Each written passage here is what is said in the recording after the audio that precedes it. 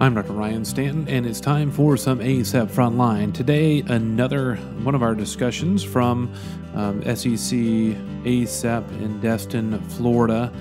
And this one is on my opioid update. I've done this about every year, multiple around the Southeast, actually around the country. But opioids, the evolution, being from Kentucky, it's been a huge issue, and so we've given an update every year, and this was no different in 2018. Some of the numbers have been updated since this talk was given, but still the themes still ring true. So SEC ACEP Opioid Update 2018 from Destin, Florida.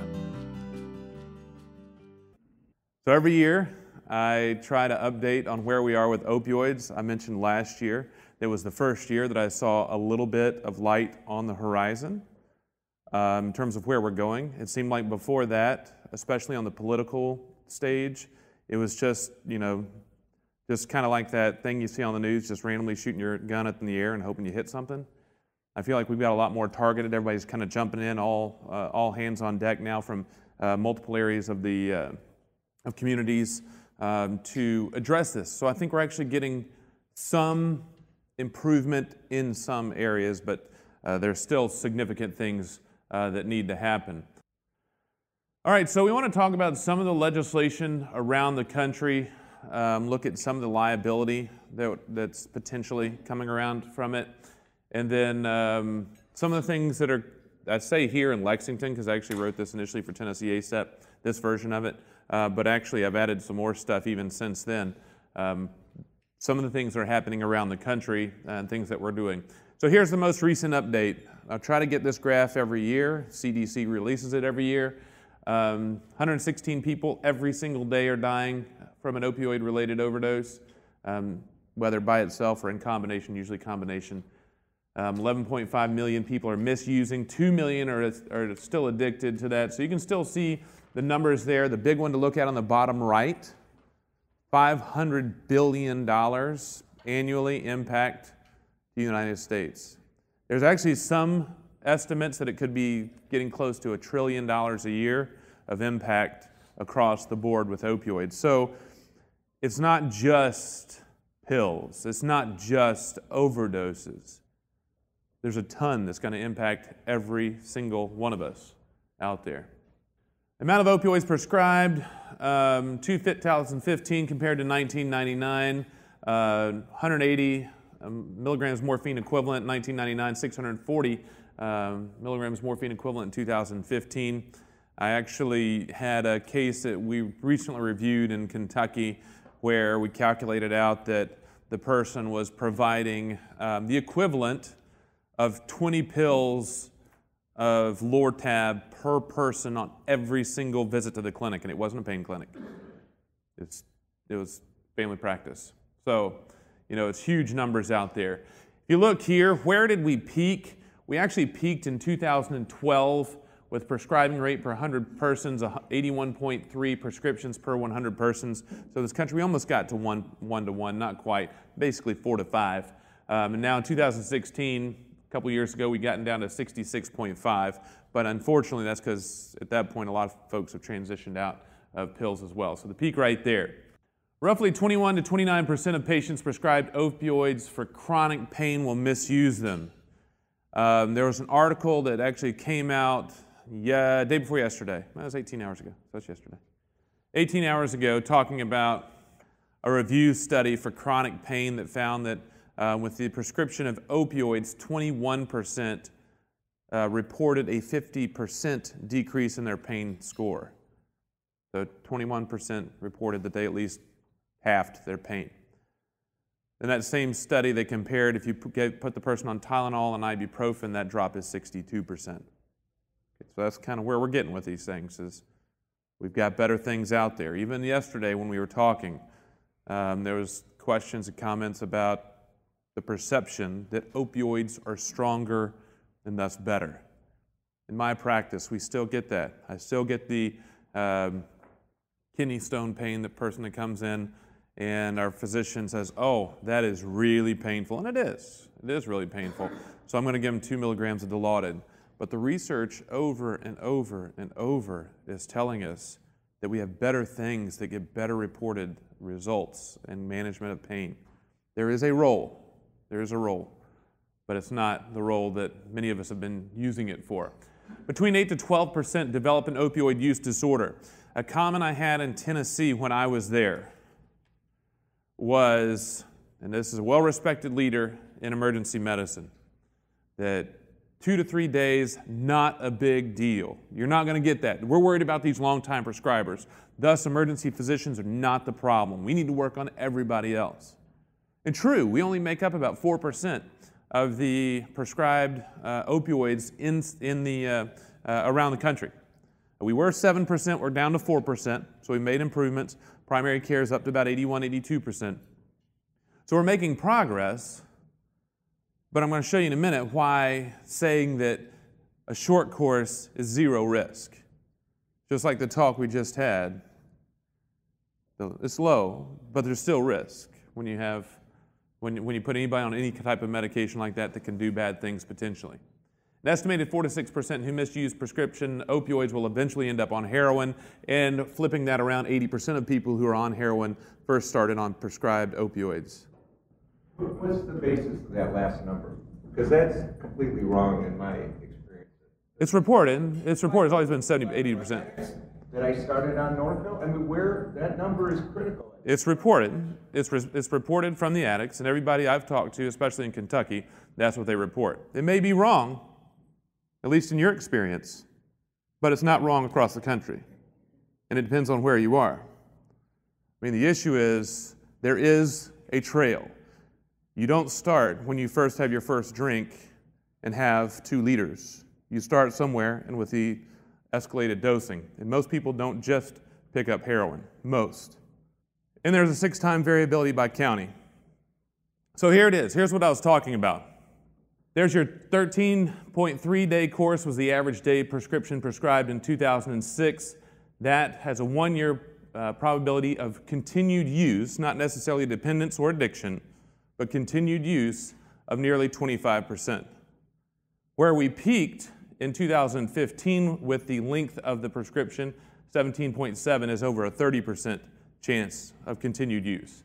You will look at the 3-year use down there, but look at the day course down below that. That never really goes to zero.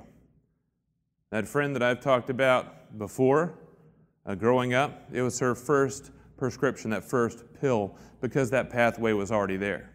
So we talked about this graph. It's one of my favorite graphs. CDC hasn't really updated it. You see it kind of ends in 07, 08, but we've been updating it.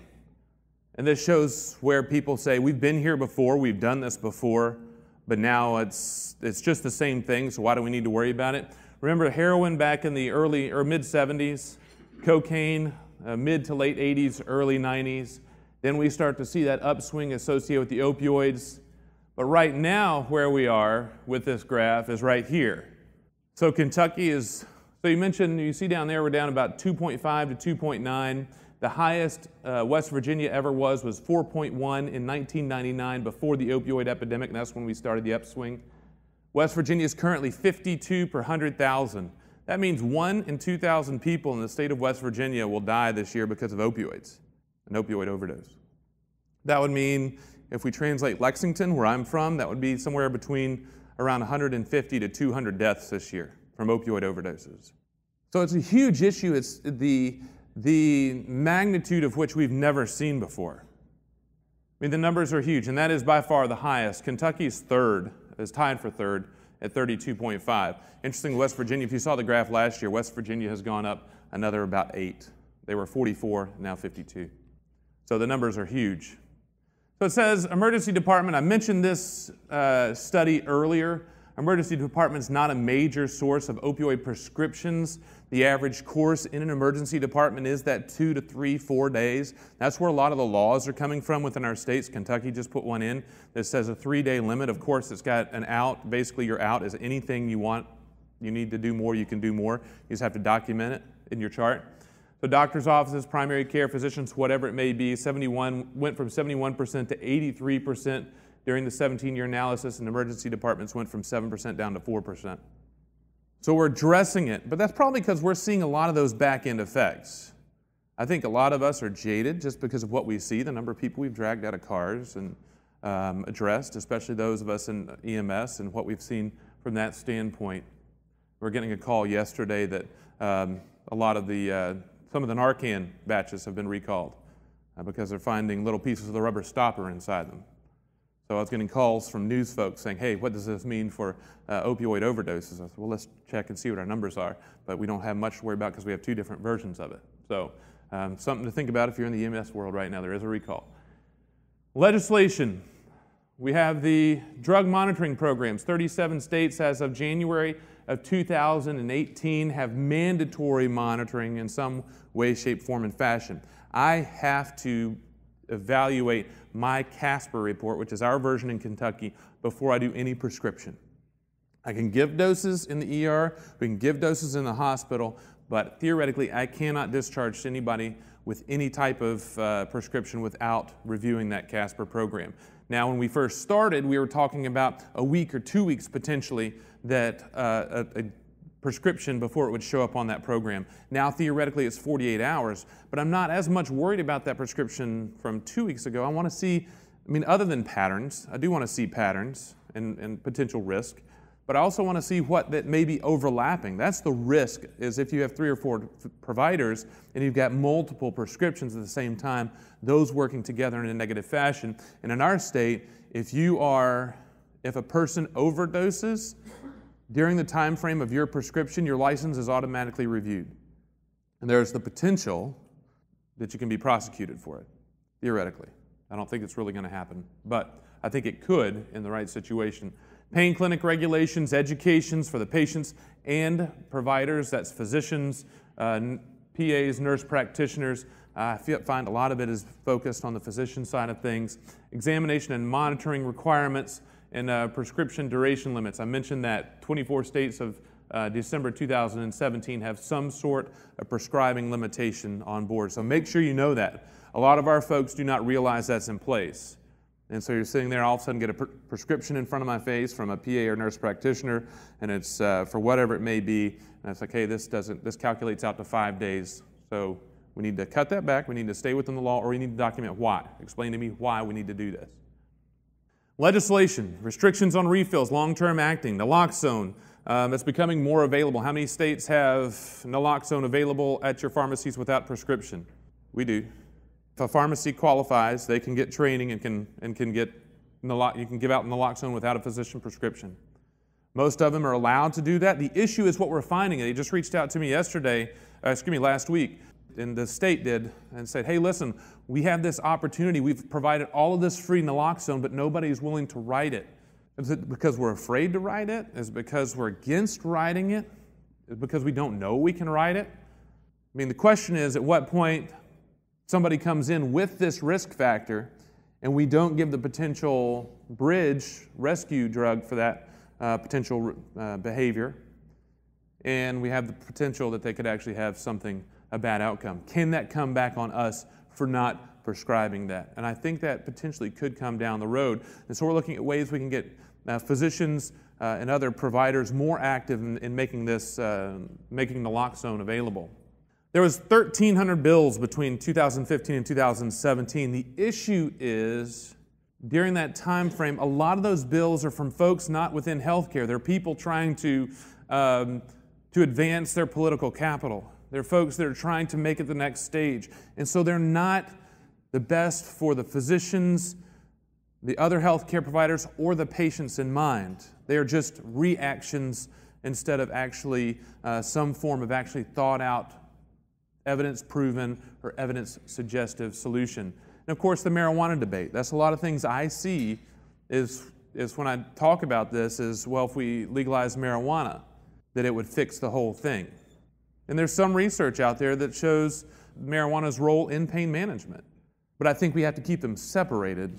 In Kentucky, the whole argument for legalizing marijuana is to get tax money. Well, let's actually think through things and look at the research and find out what's beneficial, how it's beneficial, when it's beneficial, and how to administer it before we start going all in and saying, hey, this is a great way to build bridges throughout our state. We do have terrible bridges. HHS, public health emergency in 2017, and everybody recalls that That one word, emergency, makes a big difference in what it could have been. And if they change that one word, it means a lot more funding potential. So changing that one word in federal nomenclature changes what funds and actions are available.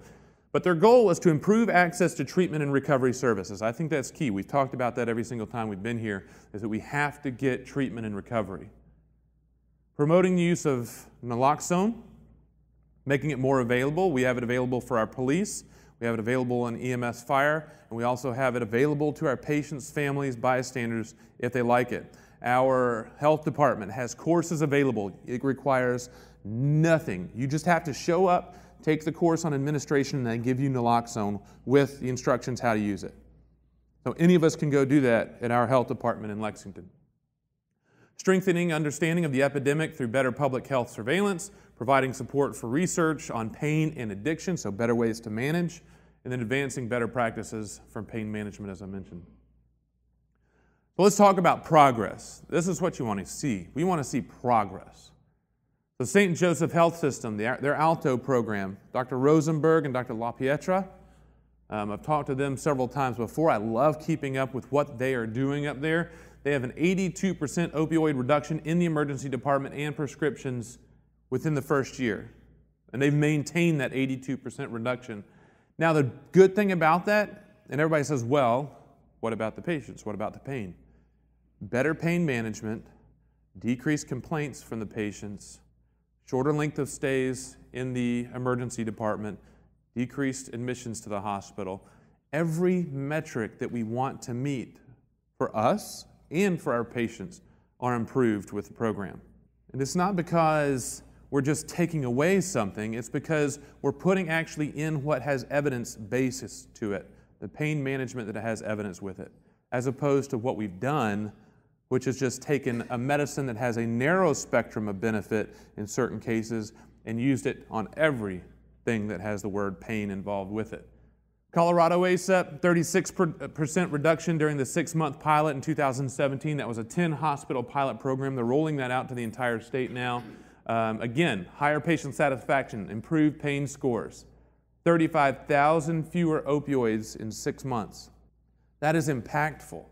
That decreases that one arm that we have to decrease, and that's the new addict. So we've talked about, we've got two arms. We have how do we prevent further addiction while still managing pain, and we have how do we manage those that are already dependent and addicted? How do we best assist them? We're actually talking about, there's two forms of legislation right now that are on in the federal legislature. If you were involved with Leadership and Advocacy Conference, you know about them. The ALTO Act, which would take that program and apply it potentially across the country, and the POWER Act, which makes more easily available medication-assisted treatment from the emergency department. There is some research that shows medication-assisted treatment initiated in the emergency department increases recovery, potential successful recovery. So how can we start treatment, warm handoff to another treatment program, and get that person clean when they're ready? The monitoring programs, significant regulation of pain clinics, and then access to recovery resources, again, is one of my big things. We have to have recovery. What we have is we have naloxone, we have needle exchange programs, we have some sites that have the monitored injection sites. All those are a bridge. But what we've had in the past is a bridge to nowhere. We have to have a bridge that arrives at some place where we can get them recovered. Our whole goal is to save them, to keep them alive, and then give them the tools when they're ready to actually successfully recover from addiction. Which, if anybody in here has had addiction before, you can testify to the challenges of overcoming that internal wiring that says this is a necessity to my day. So we have to figure out places that we can get people to help them in the long run. Liability. Recently, federal liability, statement of interest. We are very interested in this topic. Is this going to be the next tobacco? I think we're seeing it. I think we're seeing that everybody's piling on now and saying, you, Purdue Pharmaceuticals, Kentucky, it's McKesson. McKesson, they were one of the suppliers or distributors of medications and of opioid medications. There's over 100 lawsuits on the books right now to these. So McKesson, Floyd County, which is a small county in Kentucky, very small county, they supplied between 2010 and 2016 477 pills per person Individual physicians that are being called on this, that are being charged with crimes associated with. So we've seen that one right there, Dr. Singh. February 2016, 30 years for second-degree murder. You know, there's the potential for civil liability, criminal liability, professional sanctions associated with this. Everybody's coming down right now on who to blame, but that still doesn't establish how to fix the problem and the folks that we have that are addicted at this time. For dealers, increased penalties. Most places are decreasing the crimes and punishment on the addict, on the user, but they're increasing the crimes and jail time and punishments for the dealers and suppliers of the illegal aspects of drugs. Let's talk about Purdue, drug makers. They've been hit with that lawsuit, $634 million. That sounds like a lot of money. To me, that's a ton of money. I would do all right with that. I'd probably have one of these boats out here, maybe two. But that to them, they were making billions in profits every year associated with this drug. So that's nothing for what they do. But that's because they misbranded, calling it non-addictive. So they got nailed for calling it non-addictive when the evidence showed just the contrary. But then during that time, they actually worked to weaken the laws for their executives to be responsible. They went through, and through all their lobbyists, made rules and laws that protected their executives from this misbranding and from what they were doing to our patients. Negotiating federal settlement for all lawsuits, that's what they tried to do.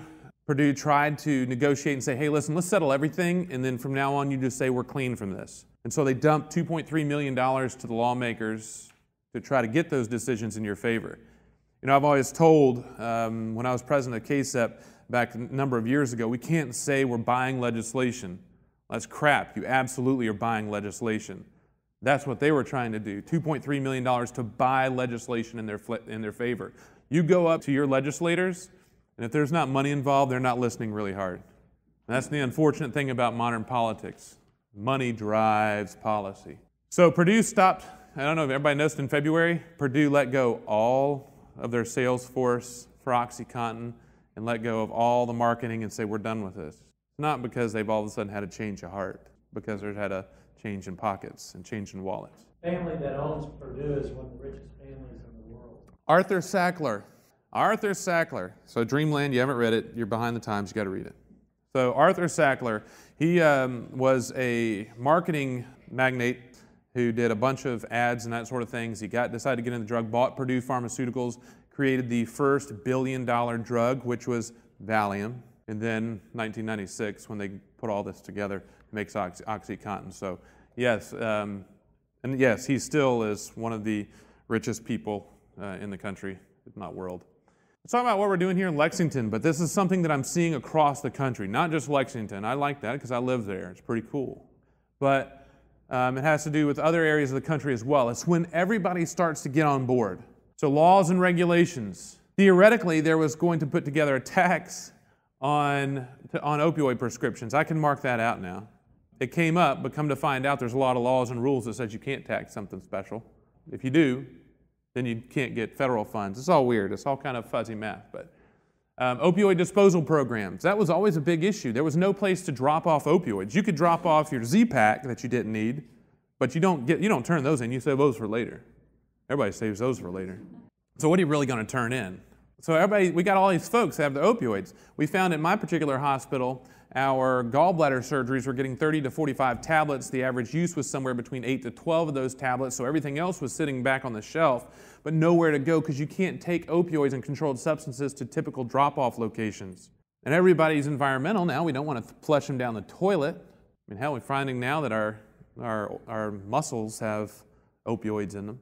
So what are we going to do with them? Well, now we have disposal locations. Many of them are at police precincts and other places like that. They're actually safe, so if you bring them, even if it's an illicit drug, and drop it off there, most of them have immunity.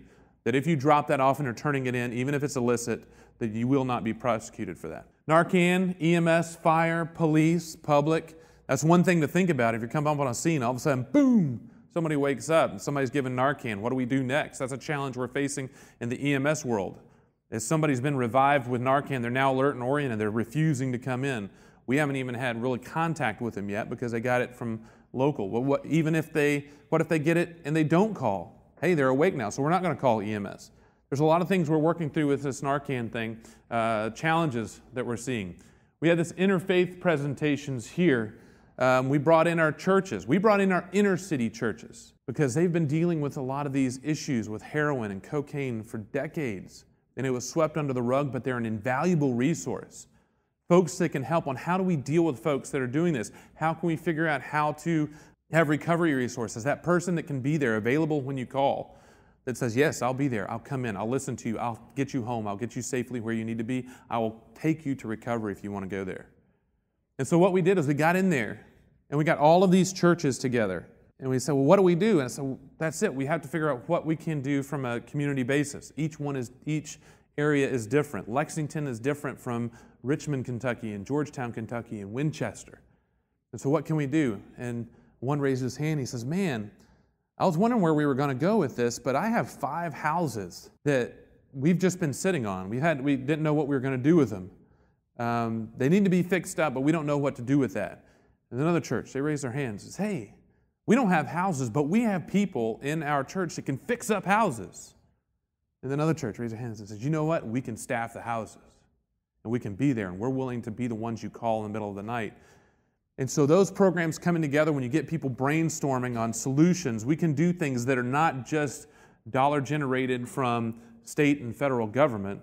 There are community coming together, people of interest who want to help other folks. And it doesn't have to be religious based. It can be whatever you want. It can be whatever groups you want to pool together. On ours, it just happens to be that because we're in the South and we got churches everywhere. So it makes it easy, pull everybody together. University of Kentucky, that's Dr. Philip Chang. We're in a meeting last week with him with the Kentucky Hospital Association on potentially getting Alto in throughout all the emergency departments across the state.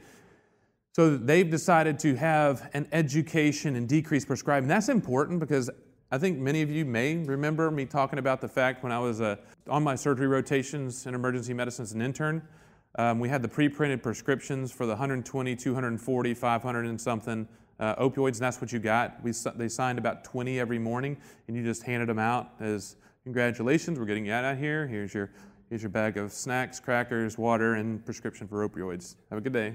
Sorry things happened to you in a bad way. But we gave it to every single patient, and they took ownership of that now and said, here, we've got to change this. We've got to change the way we're prescribing for trauma, that we're writing for trauma, and the way we treat pain for trauma.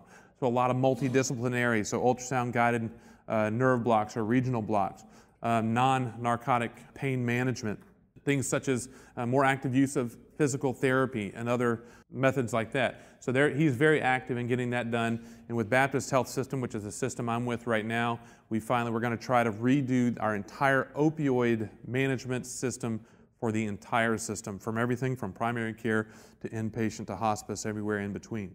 And that's what we have to get. We have to get that full ownership of everybody jumping in and saying, we need to fix this at every single level. You know, I may not be able to change the world, but I can change somebody's world, and I can impact the world that I'm working in. So how can we make that happen? Here's 2 resources that are pretty fantastic. And your state should get these as well, something similar. So what is one of the biggest challenges when somebody reaches that point, they say, I want recovery, is knowing where to go. And you go to one place and they say, sorry, we don't take your insurance, or sorry, we don't have a bed available, or sorry, we can't do this. And what happens? You lose that momentum for recovery. We lose that moment that we have to save that person. So it's organized now. GetHelpLex.org and FindHelpNowKY.org. You put in your demographics, you put in your location, you put in things about you, and it shows you which programs are available. What do you qualify for? So you can have a targeted recovery plan. There's lots of things. There's some things available for the very low income. If you've got all the resources in the world, you can go anywhere you want. It's that middle ground that doesn't have the best insurance, that doesn't have a huge bank account to cover recovery, that they're the ones that are going to get left behind because there's not a whole bunch for them. So being able to put these all together in a way that we can find them and get them targeted to where they go and facilitate that warm handoff that says, here you go, I'm glad you're at this point now, let's get you better. Let's help you recover and get through this. So what do we do? Moving forward, again, you got to engage the entire community. This isn't just a healthcare, and it's not just a law enforcement challenge. This is the entire community. We have to get everybody involved. We have to streamline access to those recovery resources. What is the role of emergency medicine? Is it initiating medication-assisted treatment? Is it what I like to call emergency medicine is very much the air traffic control of medicine? We get you when and where you need to be. Whether it's inpatient, outpatient, somewhere in between, that's one of our major jobs. So can we get social work? Can we get other resources available? Can we get community resources in our departments to help folks get to where they need to be? Continue to work on these ALTO programs. Rethinking pain management, going with the evidence, not just what we've been told from the drug industry, not what we've learned over 2 decades of medicine. Let's go with the evidence. Let's go with shows that Tylenol or acetaminophen and naproxen or ibuprofen in many cases are superior. And what about physical therapy? What about topical managements? What can we do that are actually better for that patient and have decreased risks? Treat based on the best, safest options. And there's not one prescription that's going to fix this. There's not one thing that's going to fix this. As you know, like with the drug shortages, you target one thing, there's 11 other things that are going to cause issues. So we have to get it from different angles. That's why it's going to take so many people. Medicine, law enforcement, pain management, recovery resource, politics, community. How do you get out of the worst epidemic in U.S. history, worst drug epidemic in U.S. history? It's all hands on deck. It's going to be everybody's job to do this. And what can we do? You know, what things that the opioid epidemic has done for me has changed a lot of the way I see people. When I started all of this, I would have been completely against needle exchange. I would have been completely against medication-assisted treatment from the emergency department. I would have definitely been against monitored injection sites. I would have been against Narcan on the street in the hands of abusers. But then when you see people sitting in front of you and you talk to them about their story, how they got to where they did, how they do this, they don't want to be there. People don't want to be addicted. They don't want to be on prescription opioids. They don't want to be on heroin. It's either them being told they need to be on it, their brain wired to say they need it, or hopelessness that they don't have another option. So when you sit there in front of somebody and you start to think about it, the fact that it could be anyone that I know, it could be myself, it could be one of my children one day, it could be my friends, it could be my relatives, but it could be a complete stranger, but it's a person. And at some point they were in the same place as we were, thinking about what they wanted to do with the future. And they didn't think, I want to be an addict with the potential of dying any given day, sitting there when I'm 35 years old. They had dreams too. They had things they wanted to do. And so when I hear people now say, just let them die, let Darwin sort it out, that's saying that somebody's life isn't worth it.